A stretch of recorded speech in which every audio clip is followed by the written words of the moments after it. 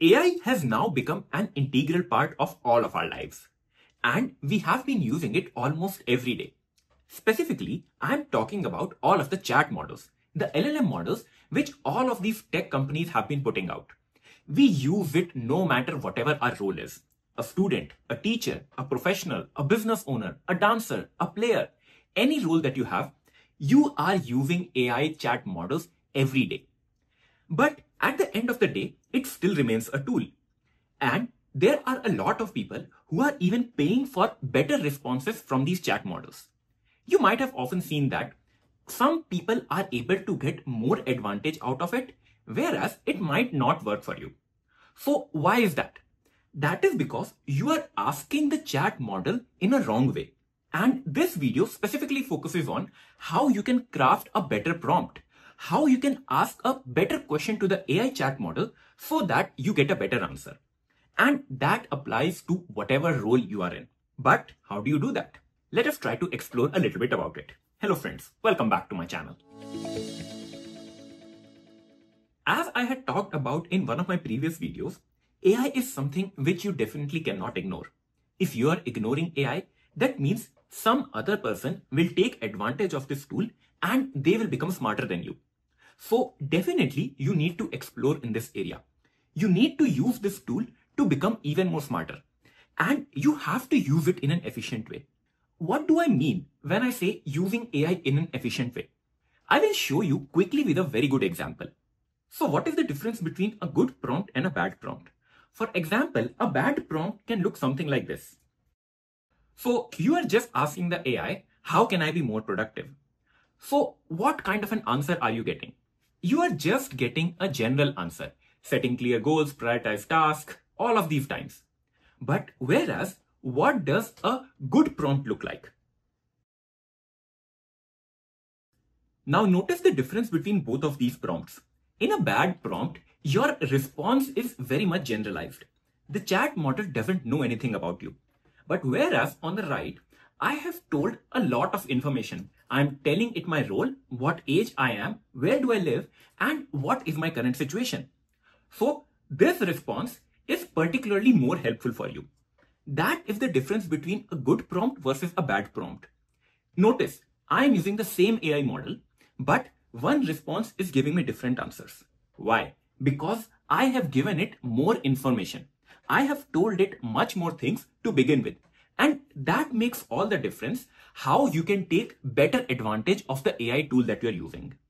Rather than calling it AI, I consistently use the analogy of a tool. Because think about it. When you have to do any household task, what is the first thing that you do? First of all, you need to pick the right tool. For example, if you want to hammer something, you won't go searching for a screwdriver, right? You want the right tool for the job. And it is very similar in the AI world also. First of all, you need to understand what tool will be specifically helpful for your use case. And that involves a little bit of exploring. Because right now, there are so many different LLM models available that sometimes it can get confusing. But you can narrow down what you want to see. For example, we will look at some of the very popular models. First of all, you all know about ChatGPT. And this is the most popular model that everyone knows. It has some distinctive traits, and that can define if you want to use this or others. For example, ChatGPT is very creative, and you can explore almost any idea with it. It has a distinct trait that it thinks out loud, and it will often show you multiple angles. When it gives you responses, it will also tell you, okay, this is what I'm thinking, and that is why this is the response that I'm giving you. So these are some of the things that can help you decide if ChatGPT is the right model for you. For example, if you are creative problem solving or brainstorming, but it has some weaknesses also. Sometimes it can be overly verbose and it hallucinates as well. When I say hallucination, it means that it is coming up with information of its own that doesn't even exist. So sometimes you have to be cautious and check the information before you implement whatever ChatGPT is telling you. The next model is the Gemini model. Gemini is offered by Google, and its persona is that it is kind of a research librarian who will try to do Google searches and then give a response to you. It has its own distinct trait, its strength, its weaknesses, and its best use. So whenever you are trying to research, whenever you want the latest information, then Gemini might be more helpful for you. The other model that everyone has been talking about is Claude, and it is offered by Anthropic. Now, this model talks in a very friendly manner.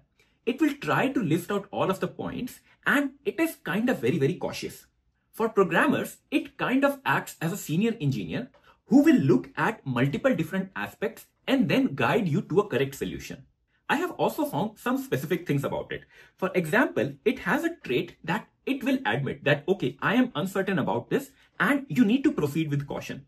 And that becomes a very good use case when you want to use Claude, when you're cautious about things, when you're using it at your work. You want to be expert and you want to take very careful measures when you're actually deploying out something.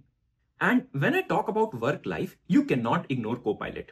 Copilot is something that has been integrated into GitHub and it comes with VS Code as well. So this particular chat model is kind of a very efficient office assistant who is just focused on getting things done.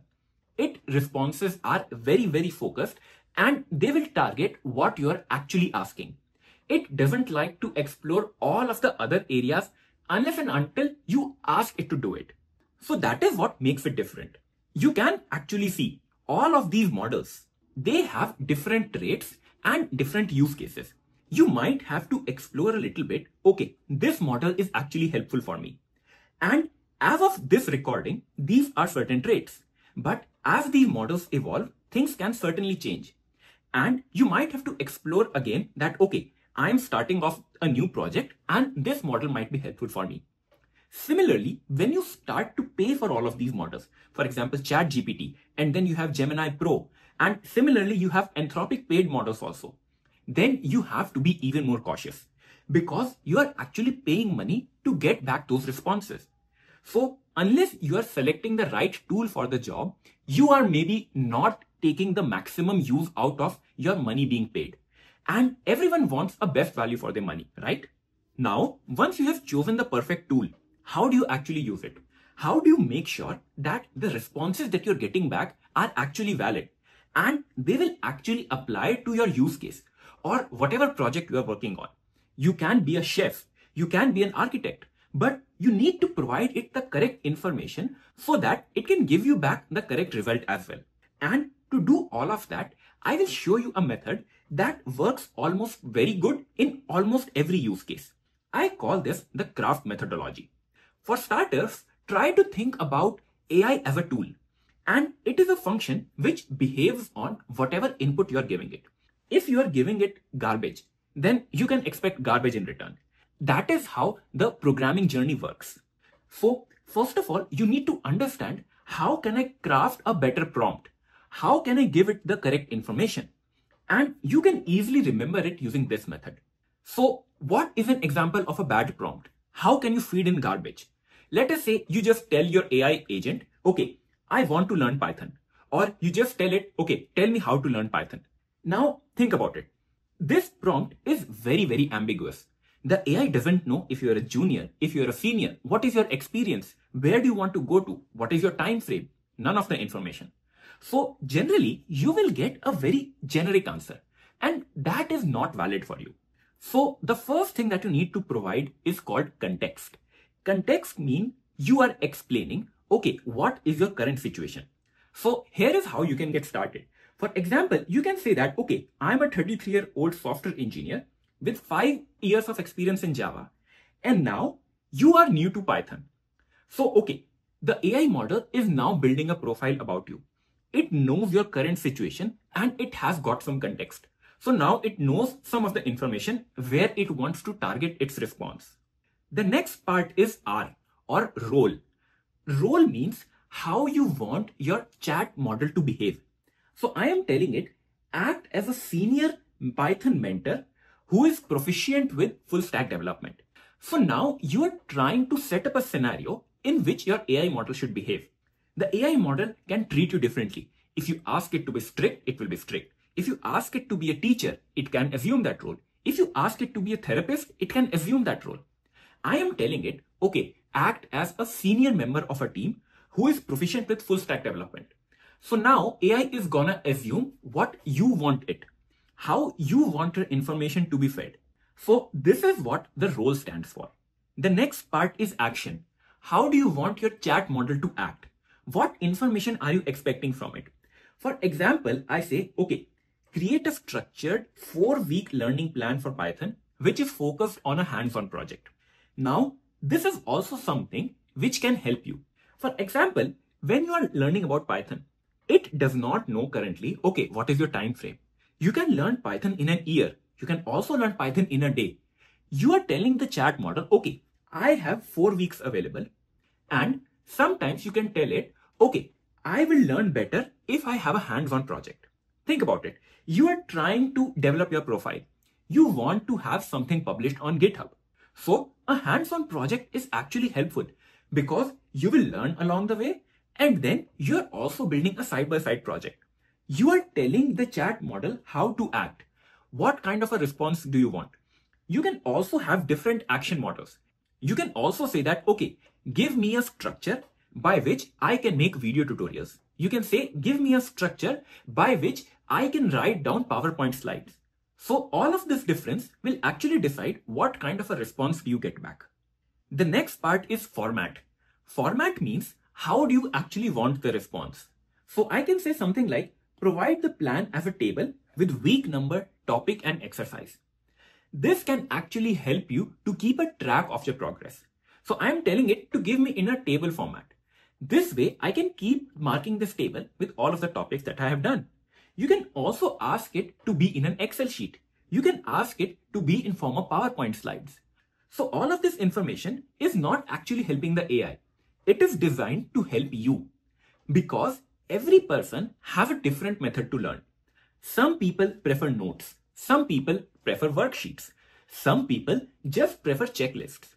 So it just depends on what is beneficial for you and how you can take advantage of the AI tool. So now you have decided, okay, I want everything in a table format. And the last part is very, very important, and that is the tone. Tone means how you want the AI model to behave with you. I am telling it to be, okay, explain me in a friendly, encouraging tone as if you are mentoring a colleague. So now, because the AI has assumed a role, this role can be very, very different. If you have a senior member, they can be very strict, they can be very disciplinary, or they can be very encouraging, very friendly.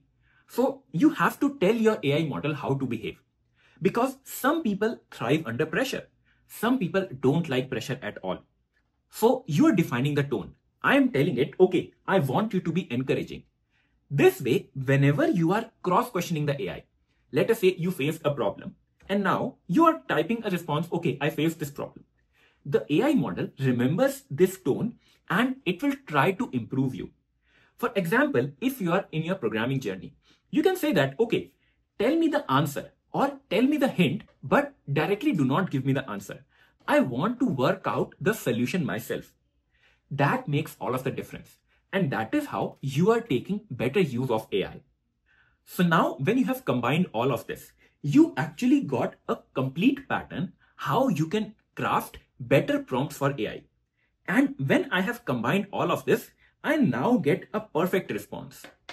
And this response, as you can see, is so much helpful and so much beneficial than the first prompt that we started with. Just help me learn Python. That doesn't tell you anything. But this is much more catered to me. It is designed around me. And the response that I will get, it will also be very beneficial for me. Time for the fun part now. Let us actually try both the prompts and see what difference do you get. First of all, we will look at the bad prompt, the garbage in, garbage out. So what you see over here is actually not garbage. It is still a lot of valuable information, but it is not catered to me because there might be a lot of things which I already know and they might not be my focus. Now let us try a prompt which we specifically developed for ourselves. Here is the prompt, and now when I ask it, okay, just look at the difference that it made.